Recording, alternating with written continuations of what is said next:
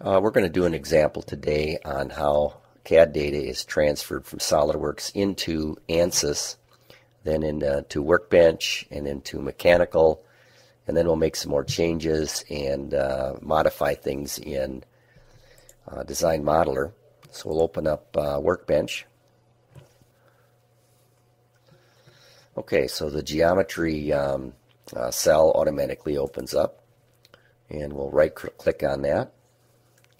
And we will, first we'll go over to static structural and drop that directly into the geometry. There's the data sharing symbol. So we'll right click on that and open mechanical.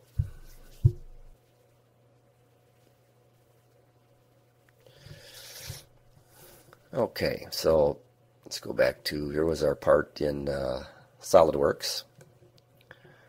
Here's our part in mechanical, and let's just put a mesh on there.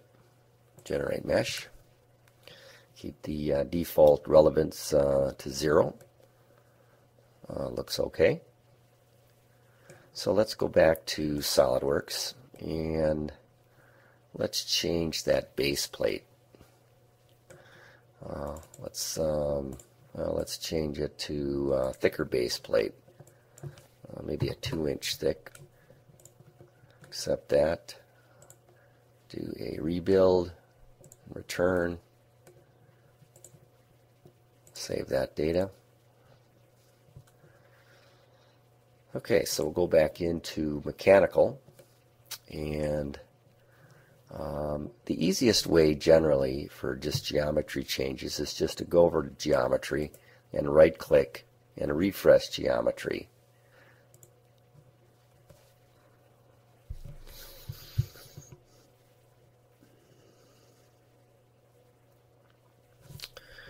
Okay, then we can right click and generate mesh.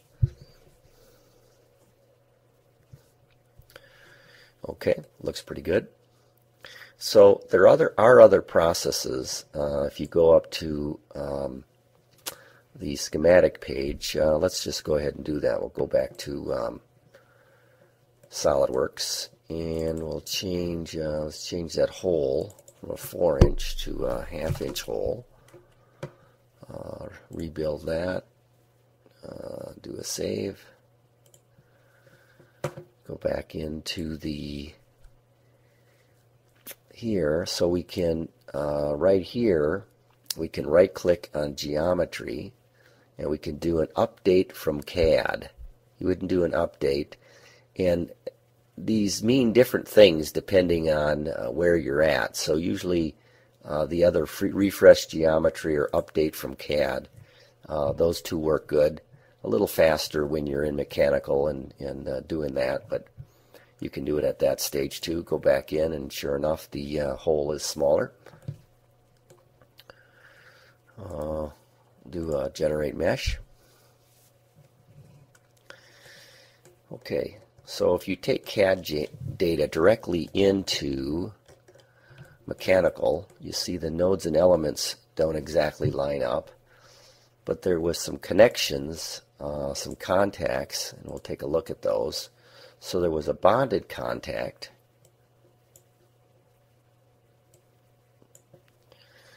bonded between the lug and base plate. Zoom back a little bit. Let's hide that. You can see the other surface that's bonded together.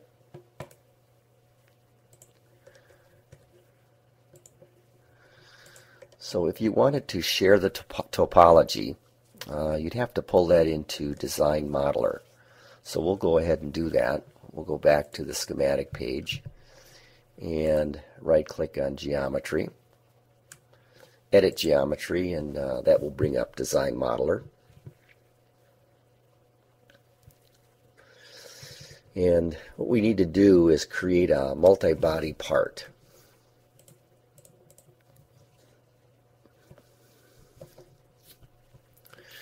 Okay, let's back to a generate. See, we have a lightning bolt here, and so we have to do a generate when that comes up. Okay, so the thicker base, the small hole changes are here, and it does show that the source file in Design Modeler is that SolidWorks assembly file. What we can do is there are two individual parts, just like in SolidWorks. Pop that up. It was an assembly. It was an assembly of two individual pieces.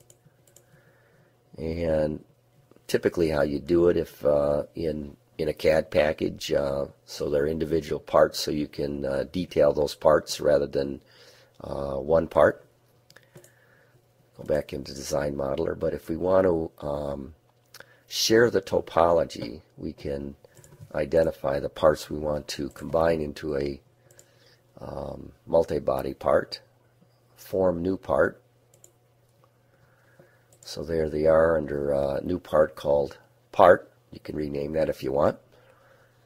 So we'll go back now into mechanical, and we'll go into geometry, right click, refresh geometry. Okay, then we'll generate a mesh. Now you can see that the nodes and elements line up, and that there's no contacts anymore. You look under connections, and there isn't any contacts between those two parts anymore. So that was taken care of. So if this was a casting, that would be more accurate. So let's go back into SolidWorks and make another change. So we'll go back in and let's make that hole back large again. Rebuild, save. Then we'll go into Design Modeler, and it's a little different now. When you make a change that in SolidWorks or your CAD package and you have to pull it in Design Modeler, you have to go back into Attach. And the only really way to update that is to go down here. Once you've selected Attach, there's a refresh, and you can click on Use Geometry. Then it changes to a lightning bolt, needs a generate. Click on Generate. Should see that hole get larger again. Okay, then we'll go back into mechanical. Now, geometry, refresh geometry. Generate mesh.